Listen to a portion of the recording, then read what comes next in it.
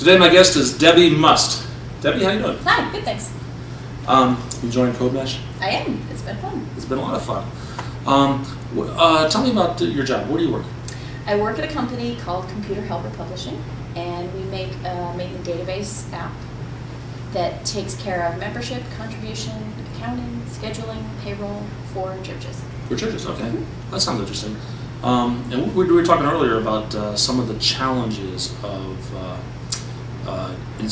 distributing and installing your software at the church site. So, first, how do you distribute? You put it on CDs, or is it download from a website? We do. We're basically a shrink-wrapped app. Okay. So we, put together and install, burn it to a CD, send it out to. We have approximately 10 to 11,000 customers. Mm-hmm. And they're all over the world.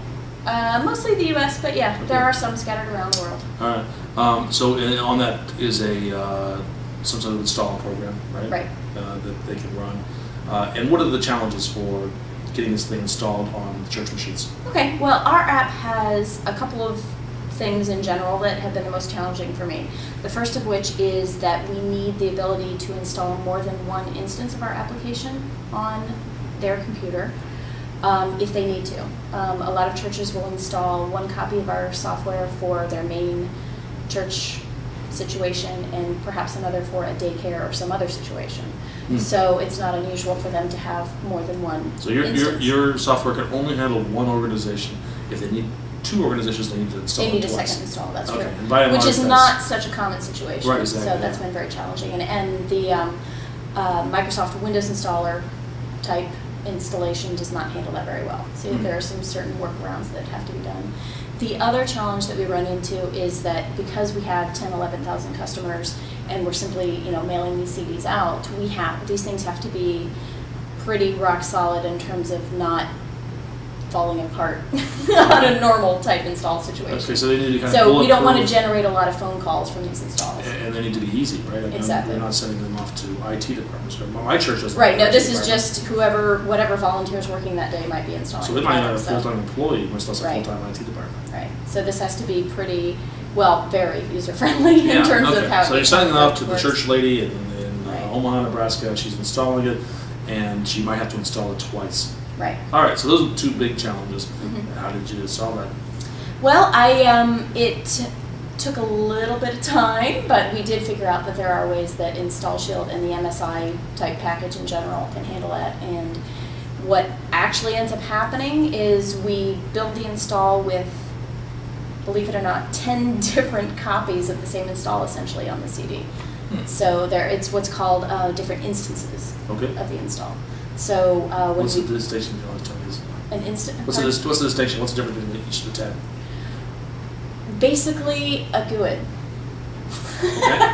All right. Each install has. Was that so that they can can install it up to 10 times? Is that to solve the pathing issue? Right. So if they wanted to install it an 11th time, then they're at 11. Okay. All right. Yeah. We unfortunately had to make that restriction when we moved from InstallScript, which was a little bit more flexible, but not quite as reliable. We moved from InstallScript type to the MSI type of install. But when you move to an MSI, it's a little bit more structured. There are a lot more rules involved, and basically what we ended up having to do is to build potentially 10 different instances of the install. Oh, and the only difference is the install path. Install path and the ID involved. Okay. Yeah. All right. That's a clever thinking outside of the box solution. So, yeah. Is there anything you did to make it easier for your end users to install? Well, what we've tried to do is we are a WinForms app. There are several Microsoft prerequisites that have to be installed, the .NET framework certainly. We have to install SQL Server, so that's something that's required. We have to install, part of our app is written in VB6, so there are certain VB6 libraries and runtimes that have to be installed. So there are a whole lot of these prerequisite files that we haven't written, but we still have to distribute to go with them. And third-party controls, things like that. And so it's a matter of getting those out there reliably without the customer really even knowing that that's going on. Right. You know what I mean? So they install it, all this stuff sort of gets installed without their knowledge, but it's there. Okay, and that technology is built into InstallShield. A lot of it's copying files to the right place and updating some registry settings. Right, registering them, getting them in the assembly if need be. Okay, it sounds like a pretty old application. VB6 Parts of it are, version, yes. There are parts that are older and parts that are much more current. So. Okay. And are any plans to rewrite this application? That's what we're doing, actually. 21st century. Yes. All Yes. right. That's been our main push lately. Is what's nice about the project is we have this VB6 code base that the company has decided to completely scrap and rewrite Greenfield. So we're completely just saying, okay, this is the functionality we had before. We're going to rewrite it in .NET and start over. So it's nice because we have to redesign it. In the yeah, and if you do that, then a lot of those problems will go away. Exactly. They'll still need to have a single-click, simple installation. Right. But this idea of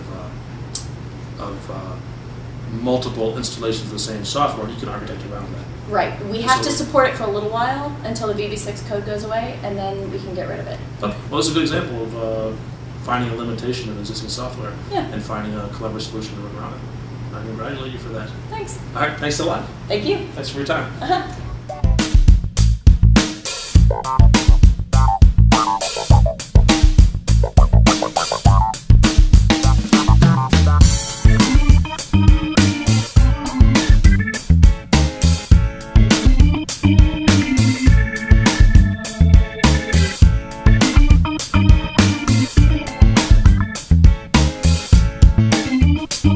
My favorite things in life are technology and my friends, because friends make life fun and technology keeps the brain stimulated and keeps things interesting.